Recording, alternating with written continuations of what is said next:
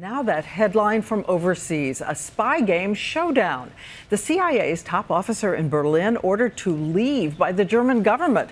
Allegations of espionage, a move both rare and harsh from what is ordinarily a close U.S. ally. ABC's chief White House correspondent Jonathan Karl has been talking to his sources all day, and so now from a rainy Washington, here's John.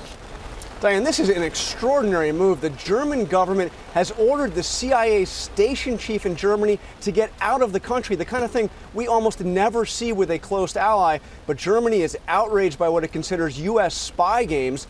Last week, German police arrested a German government employee accused of spying for the U.S. and just yesterday raided the apartment of a second alleged U.S. spy. This is especially embarrassing for President Obama. If you remember, when German Chancellor Angela Merkel's phone calls were listened into, it was revealed by the U.S., the president personally promised that she would not have to worry about U.S. spying.